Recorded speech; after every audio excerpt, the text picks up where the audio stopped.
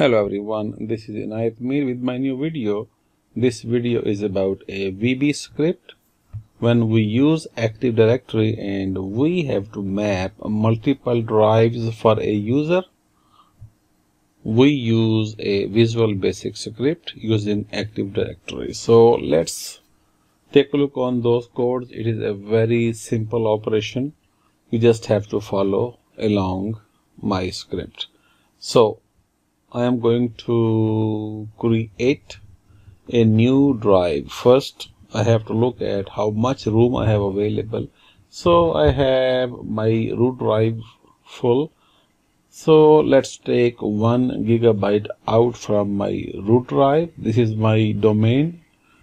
Host name is DC3. My domain name is ny1.com. I am going to reduce a little room from my local drive where I have my operating system.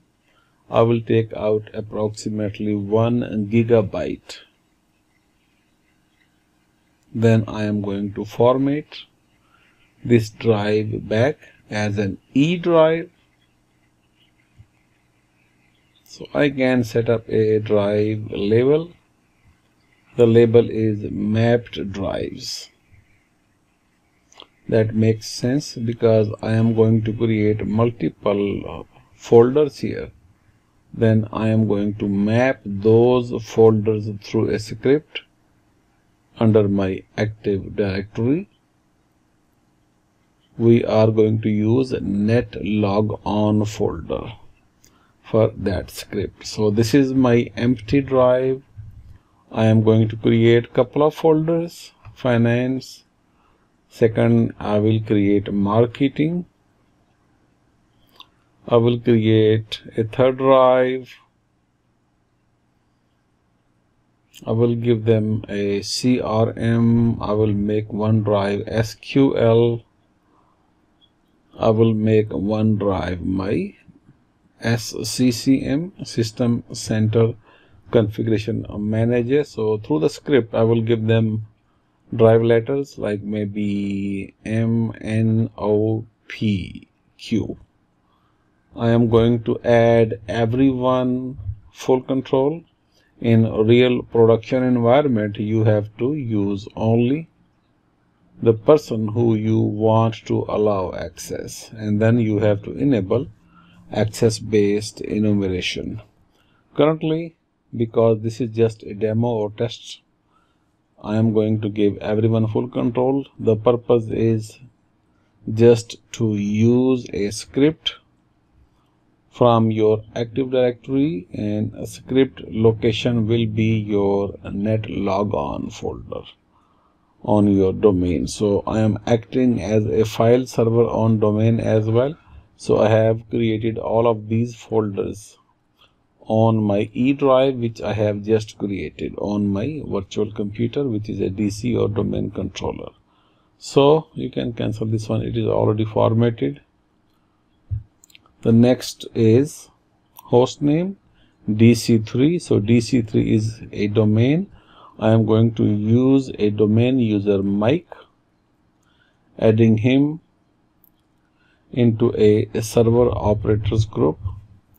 In case if I have to log in back from a different location or from same server. So I actually gonna use two other computers, MS3 and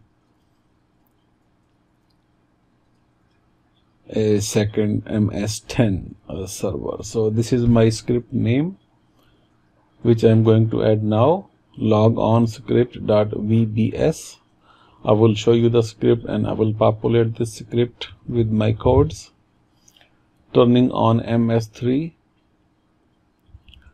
where I am going to test. The second will be MS10.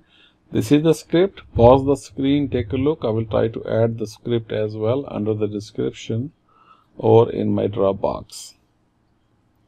So I am using my script. This is on my host, on my physical server. So I am going to map from my virtual to physical. This is under my S drive under PS P as in power, S as in shell, PowerShell. I am copying this into my netlogon folder from physical to virtual. Take a look once again, and also my E drive where I have mapped anticipated folders: CRM, finance, marketing, SCCM, SQL. So we are going to map each folder with each letter M, N, O, P, Q. It is very simple. It is very clear. As you can see, just make sure that you have to add the folder under your netlogon. So this is my second server. MS3 is the first, MS10 is the second. So I am going to log in through my MS3 first. Now I'm going to go back into MS10. This is MS10, a second server. So you click on this PC, you should see all of those folders available. Those I can just open up these folders. I have full permission. Just to show you one drive is enough. So MS10 is good. I'm going back to MS3. You can see the drives are available under MS3 as well. So we just have mapped these all drives through group policy, not a group policy, through my netlogon folder. And once again, before I close my lab, I will show you my script. Thank you for watching. I will see you in my next video. Keep watching. Bye.